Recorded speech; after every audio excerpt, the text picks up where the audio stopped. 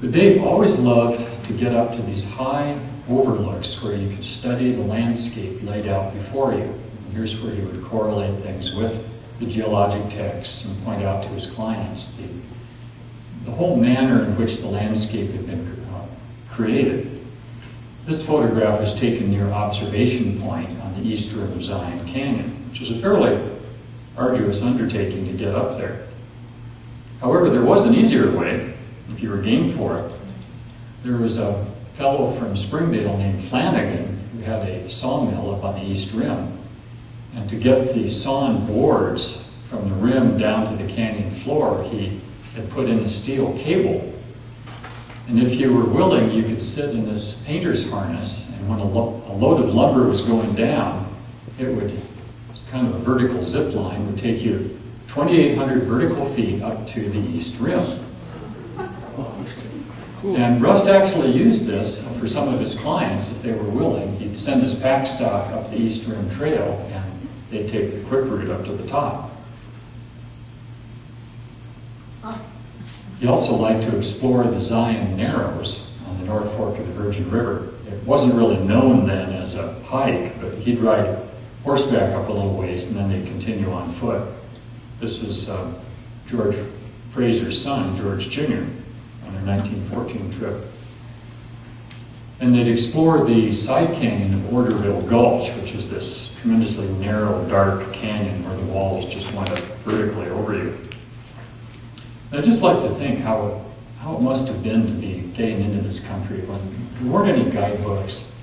Powell had gotten into some of this country, but in a real way you were kind of exploring as you went along. By about 1920, when this photo was taken up on the Aquarius Plateau, Rust had established himself as, I feel, the preeminent guide to the Colorado Plateau north of the Colorado River. There were other folks like John Wetherill operating south of the river and Zeke Johnson out in the Natural Bridges country. But if you wanted to see any of the country from the Kaibab all the way up to the Henry Mountains and beyond, Dave Rust was your man. By 1919, in fact, the Park Service had taken over, and they soon confiscated the Grand Canyon Trail that he had put in such effort. And not long after, the cable crossing was dismantled and the first of the two bridges was built down at the Colorado River. This was a major disappointment to Dave, and he didn't often return to the Grand Canyon. But in the meantime, a whole new world of guiding had opened up to him. He was taking people into places like Cathedral Valley at the north end of the Water Pocket Fold. This was with a trip with the Frasers that he took in 1915. That's George and George Jr. standing on that outcrop. And you can go to the same place today. It's now a Park Service overlook. But Cathedral Valley didn't even get its name until 1945. Dave knew it from his youth. He'd herded sheep up in that country and recognized that there were some amazing geological formations there, such as these Entrada sandstone towers. Well, he made many more trips with his friend George Fraser and with other clients as well, some of whom were wealthy industrialists from back east or educators, quite a few folks from Utah as well. But he kept coming back to describing Fraser as he said he was the man who taught me much about seeing. He had come to understand that there was a real difference between mere tourism and real in-depth travel, as he called it. That to fully appreciate the country you were going through, you had to do more than just snap a few Kodaks and then continue on to the next site.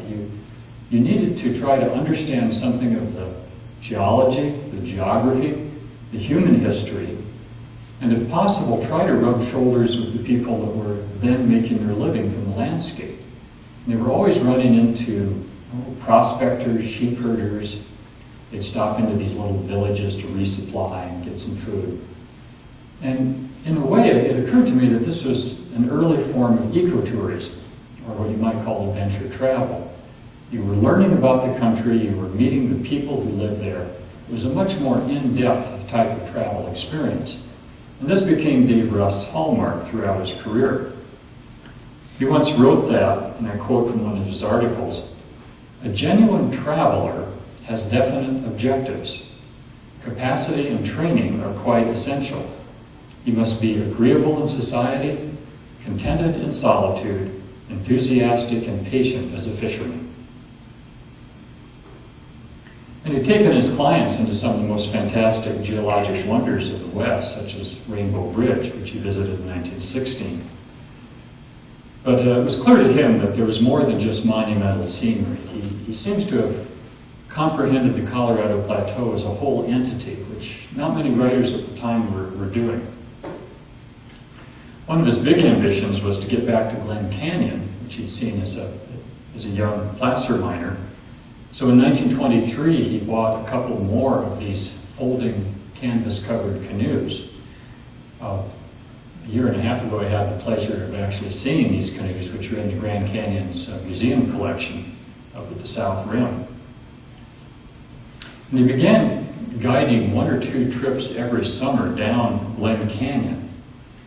He called it a wonder canyon and a wonder river.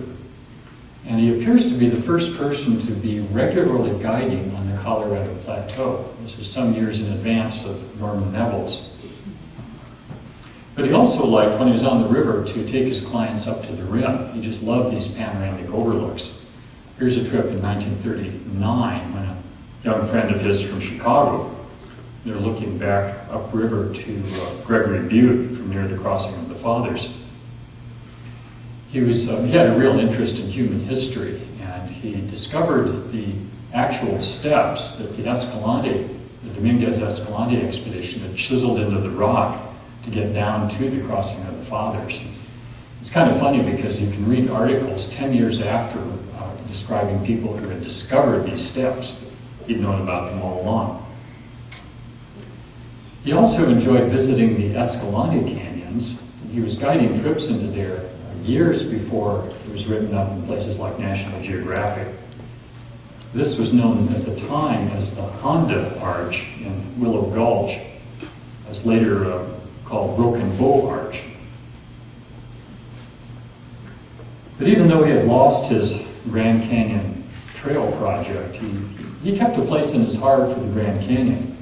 In 1928, he was invited to return for the dedication of the Grand Canyon Lodge at Bright Angel Point.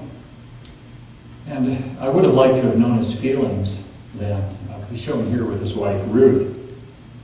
He must have felt proud for having been in on the ground floor developing tourism at the North Rim. He'd like to contrast the North Rim with more developed facilities at the South Rim.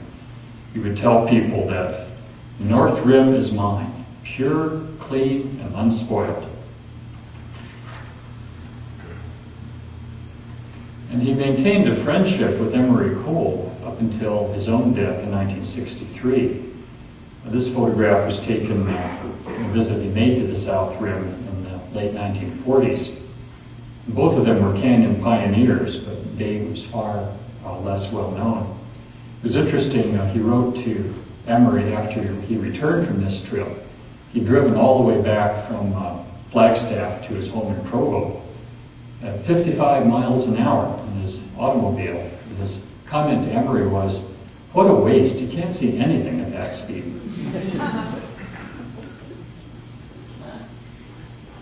Well, he perhaps wasn't well known, I think, because he was ahead of his time. He had started off as a booster of tourism, including better roads and highways. But in the end, he kind of grew disenchanted with the automobile as a way of seeing places like the Grand Canyon. He once wrote that the importance of speed is exaggerated. Do you rush through an art gallery of masterpieces? It's quite as absurd to race through scenic masterpieces. And his trips, they go out for a month, 6 weeks at a time. They'd spend an entire day at a scenic overlook such as Torrey Pier, just reading everything they could about it, looking at the geologic maps. And I thought this